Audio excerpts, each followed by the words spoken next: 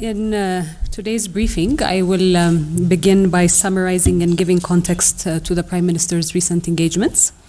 And also there are other briefing points that we can explore. So to begin with the official state visit to Nigeria that had been undertaken by the Prime Minister on the 25th of May.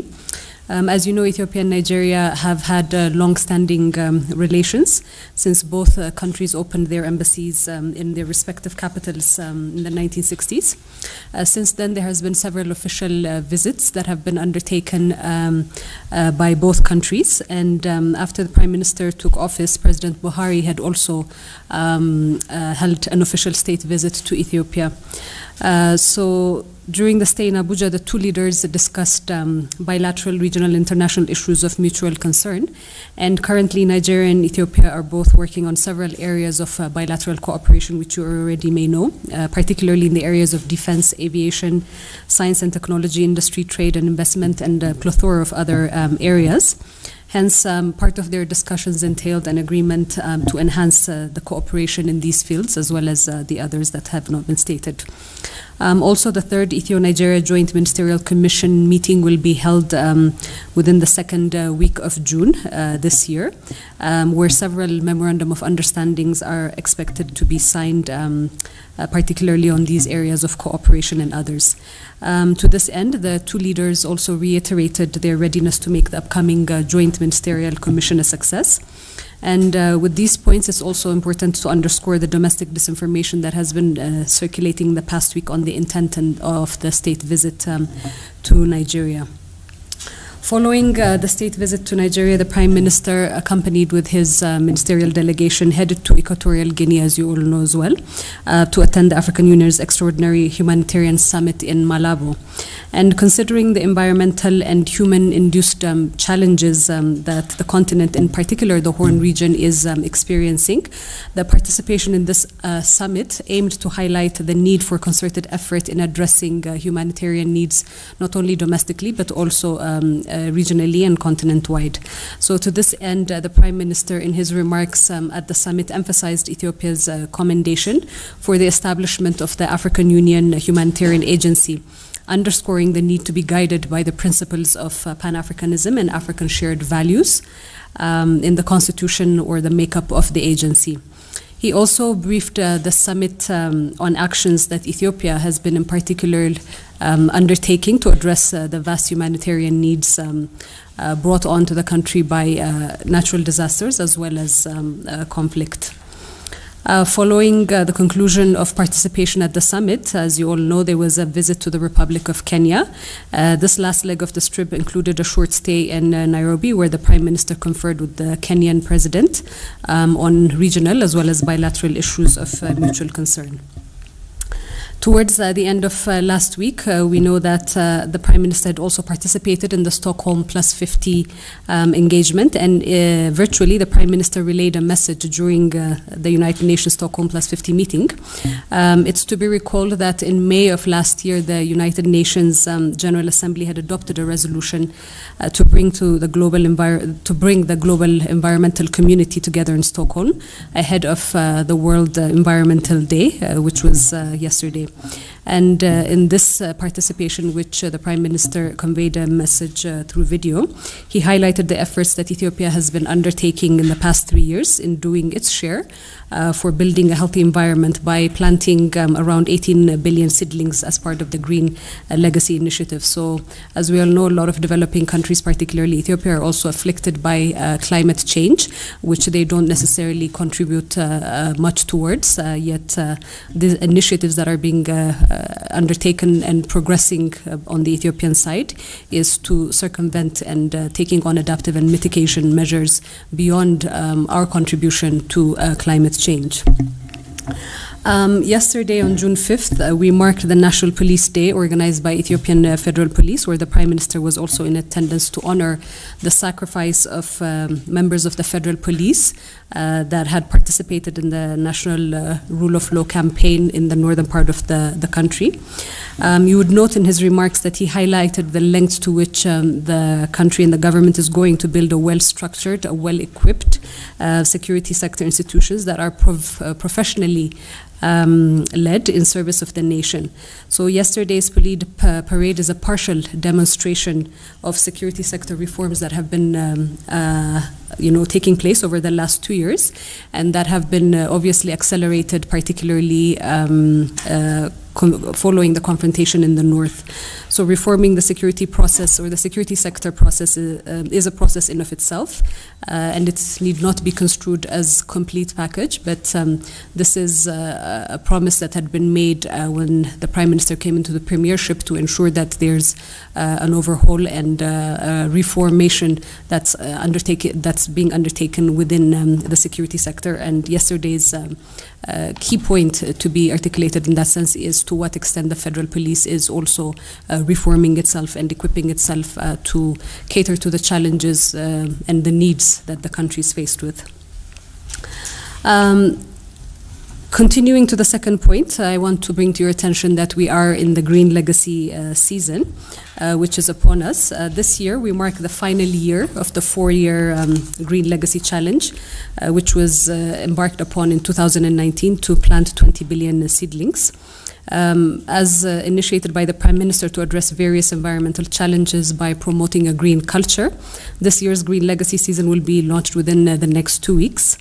When we say final year, this does not mean it's the end of Ethiopia's greening journey, but it highlights that a milestone has been achieved in keeping our 4-year commitment to build 20 billion seedlings. In this case, we will be exceeding the set target because over the past 3 years already, the data is showing that around 18 billion seedlings had been planted. So as you well know, the Green Legacy Initiative includes planting edible seedling varieties. So this initiative, in tandem with the urban agriculture and backyard farming efforts being promoted, aim to partially address food security needs amidst global rise in food costs as well. I want to move on to humanitarian response updates overall, which is a third point of today's briefing.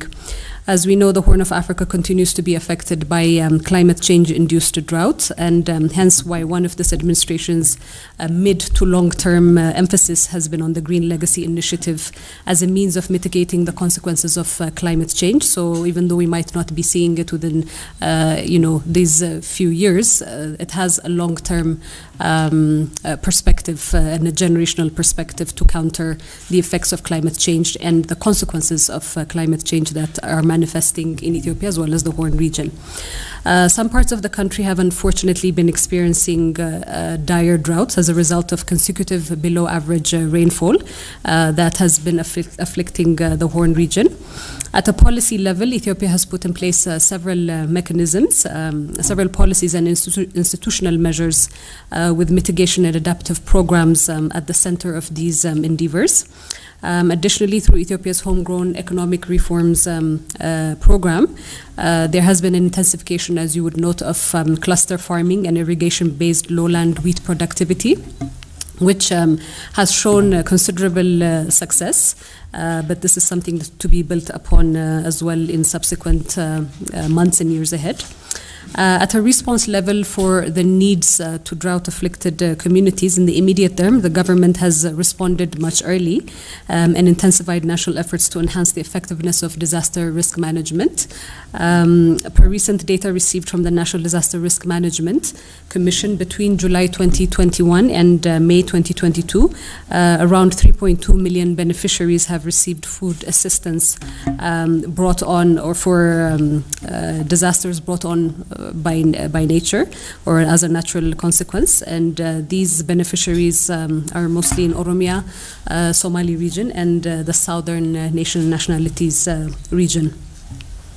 Moving on to the fourth part, again as an extension of humanitarian assistance that is being provided, particularly in the northern part of the country, as it pertains to humanitarian assistance through the government of Ethiopia's declaration of indefinite humanitarian truce. You would note that the supply of humanitarian assistance in the Tigray region continues to progress. To break it down for you a little bit, as of June 3, the data that I have from the National Disaster Risk Management Commission. So this is for a period covering July 2021 to June 3, 2022. The cash transferred to the Tigray region totals 2.1 billion birr for humanitarian assistance. Medicine dispatched, the data that I have is above 217,000 kgs. For non-food items, which include various shelters and other protection items, the data that I have is 130,000 kilograms worth of non-food supplies. And then for food supplied, I have data which indicates above 87,000 metric tons of food that has made its way and entered the Tigray region. When it comes to fuel, above 783,000 liters of fuel has been facilitated to enter the Tigray region within this period as well. When it comes to quantifying how many trucks have reached, because part of the back and forth has been on amount of trucks that need to go in to safely provide for beneficiaries in there. 1,306, particularly in the months of April and May 2022, we have 1,306 trucks that have arrived within the Tigray region as well. And this does not include, obviously, humanitarian assistance flights that are also carrying various assistance to the region. In the Afar region, I have data that indicates that about 19,000 metric tons of food has been dispatched for beneficiaries within the region. The Amhara region, again, as a consequence of displacement or conflict-related displacement, we have around above 244,000 metric tons of food that has also been dispatched for various communities in that region. So there is a further breakdown that at a later point in time that I could also share with you on paper as well. So this is just to indicate to you that the government of Ethiopia has continued its commitment to expedite the supply of food and humanitarian assistance to reach the Tigray region. The misconception, I imagine, is starting to dissipate because there has been a concerted effort since the declaration of the humanitarian truce. So this misconception that the government of Ethiopia is obstructing humanitarian assistance continues unabated, however. In this regard, the international community is also encouraged to intensify its effort to meet humanitarian needs in Ethiopia, including for the Tigray regional state. Again, we have to also look at what I mentioned earlier as there's humanitarian needs that are growing as a result of natural disasters also. However, I mean, within the past, could say about 4 weeks or so, we have seen a rhetoric of gearing up for another confrontation from the other side. This, preparation for another offense, unfortunately, is coming in alignment with the farming season, and it's important to highlight here that the Tigray region would be, if TPLF is amping up the war drums again, as it has been doing over the past few weeks. This is going to be at the expense of citizens, within the Tigray region and farming communities who have been affected by the COVID-19 pandemic, who have missed around in that, and then due to the conflict in the past year and a half, have missed farming seasons as well. So this instigation of violence, again, would really tremendously affect the farming cycle within the region as well. We have also data that has been emerging, and I'm sure you have seen as well that the TPLF continues to forcefully conscript people into its forces, and the belligerent atrocities again would be really detrimental to the region. So on the part of the Ethiopian government, the commitment to peace has always been there, the commitment to supporting on humanitarian assistance, ensuring that humanitarian assistance makes its way to the region, although it needs to be verified from other parties to what extent the intended beneficiaries are getting this humanitarian assistance. So with these couple of items, let me open it up to questions that you may have, and we'll take it from there. Thank you so much, Beleni, for the explanation. 2 questions on the issue in the north. We have seen on pictures, even with the Prime Minister, former President Olusegun Obasanjo, and we've seen him in Mekelle as well. What is the take from the government when it comes to the efforts being exerted by the African Union in brokering peace? 2, in Amhara region, there are also people who are in need of humanitarian assistance at the moment, and also in Oromia, because of the activities of the Oromo Liberation Army, there are people who are said to be evicted from their homes. What is being done to address these people now that the rainy season is here as part of the humanitarian effort that you're exerting? Thank you. As it relates to the question that you asked in terms of what is the government's take for the AU-led process, this is something that the Ethiopian government has welcomed from the get-go, has been supporting of. There is a high regard for His Excellency former President Olusegun Obasanjo. Indeed, he was here with the Prime Minister reviewing current development projects in the Oromia region, as well as potential development projects as well. So whether he has been seen or not on the other end, I don't know what the discussions would have been on the other end. Nevertheless, the posture of the Ethiopian government still is a posture of wanting peace, wanting the normalization of people's lives that have been disrupted as a result of this conflict. So facilitating this process, as you know, any kind of peace process is long. It is it's not simple, it's a complex process. It has multi-layers as well. So at this point, the Ethiopian government is engaging with a full commitment for peace to come about, is engaging with the AU-led process. So that's as much as that I could say in that regard. The fruits of that will bear in due time, and we will be able to share what that means when it manifests. The Amhara region humanitarian assistance, this is something that I had also covered earlier. So again, attention needs to be focused on that. We have, over the past months, even in briefings with you, we have been highlighting that it's important to ensure that the attention for humanitarian assistance is not taken off from people whose lives have been uprooted as a part of TPLF's belligerence in the Amhara and Afar regions. The Ethiopian government and partners are engaged in delivering humanitarian assistance to conflict-affected communities.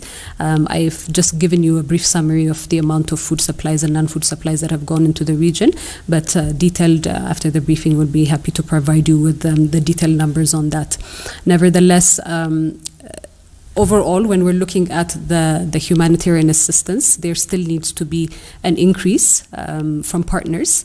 We understand that there's other parts of the country, other parts of the world and other parts of the region that are also in dire need of humanitarian assistance brought by natural disasters, as earlier explained. But nevertheless, these regions, as part of the government is concerned, there are efforts to ensure that assistance reaches there. But again, this is also a call out to international partners to also increase the level of support for these regions, as well as the other regions that are affected as well. The TPLF and the Eritrean government are blaming one another of provoking war these days. So what is the Ethiopian government's stake right now in this regard? I can't speak on behalf of both parties, so I don't have any definite information as it relates to that. So I think it's important to pass that. And if there's any further information that comes, particularly from the Ministry of Foreign Affairs side, I'll be happy to share it with you. But I don't have any further information. Noé, then. Thank you for the briefing. The Deputy Prime Minister said that banned equipment was transported to Tigray recently. Can we have a bit more detail on that? And another question on Zimbabwe. Recently, the Ministry of Foreign Affairs declared that they were ready to extradite Mengistu Haile Mariam. Did the Ethiopian government made any requests in that sense? Okay. On banned equipment, Noé, this is, I think, an outcome of the Deputy Prime Minister's recent visit to the Afar region. So I would defer to the Ministry of Foreign Affairs to give you more details on that. Again, for your second question as well, I defer to the Ministry of Foreign Affairs because this is a matter under their purview. Bilene, thanks for the briefing. Just two short questions. One, on the issue of the humanitarian assistance going into the Tigray region. Has the government opened up the access enough? Because I believe the government is still getting accusations that it has not opened up enough for more to go into the Tigray region. I mean, what's the status of the government on that in terms of access? Then secondly, the Ethiopian Human Rights Commission has raised concern about arrest of journalists, especially local journalists, saying that probably those who have been arrested should be brought to court. There's a delay in that. I don't know. Does that kind of dent the Prime Minister's image that already came out as a government that allows freedom of speech? Thanks. Okay, thank you, Coletta. I mean, I don't think I have anything more to add on part of the humanitarian assistance, because I did already share the kind of the perspective that is out there versus what is being done on the part of the government. You would note that there's certain figures that have been floating in terms of the required need within the region. As far as the Ethiopian government and the data that I have from the National Disaster Risk Management Commission, it shows that anywhere between 100 to 200 trucks are entering per week or per week. Within the region. I will have to verify that for you. But there is a lot of effort and a lot of goodwill to facilitate the humanitarian assistance to that region. But the question again that I leave for you is humanitarian assistance reaching the intended beneficiaries as well? Because on the part of the Ethiopian government, I think there's a lot of agencies also that are testifying to the fact that there's much more movement as it relates to assistance. Your second question of journalists or the Ethiopian Human Rights Commission statement, it's important to note that there are laws that have come as a result of the reforms. The media landscape and the media space has really opened up. We cannot deny that, because it's always important to look at what had been before and the goodwill and the responsibility that the current administration has taken in terms of opening up the media space. So part of the reforms that came about is the media law and the exercise of freedom of speech. The extent of the exercise of freedom of speech is something that you can monitor in various scenarios as well. So there is that practice, a democratic practice that is coming as part of a culture that is facilitating open space in terms of media. At the same time, we're also particularly experiencing a time where there's polarization along ethnic lines and along religious lines as well.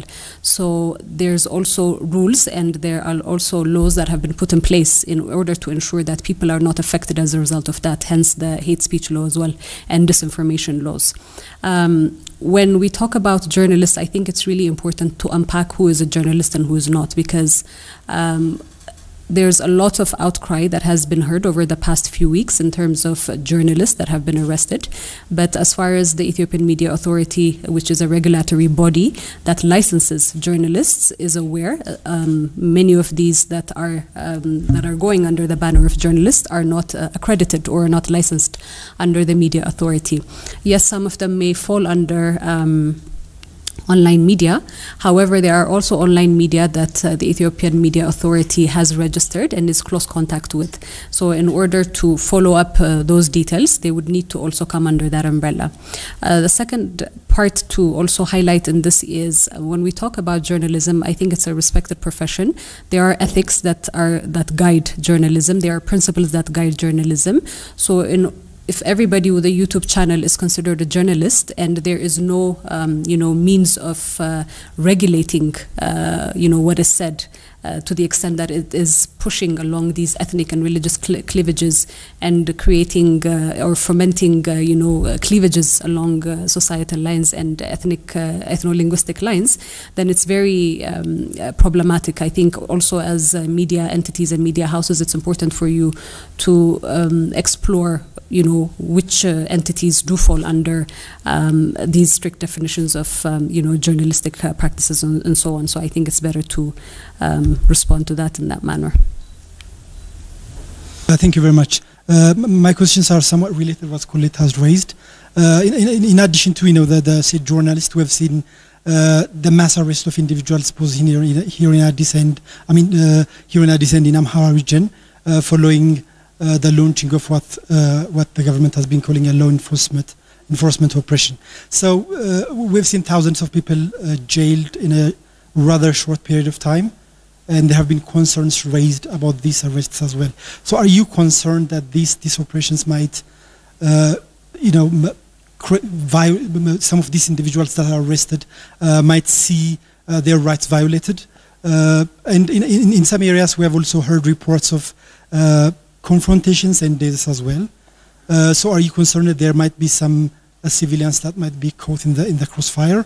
This is also the case in Oromia as well, because prior to what happened in Amhara, we heard the launching of another operation there, particularly against the Oromo Liberation Army. And during that operation, we have heard quite a number of reports about and allegations about civilian deaths. Some of them were, reported by some media outlets. So, are you concerned that these operations might pose threats to the well-being and the safety of civilians?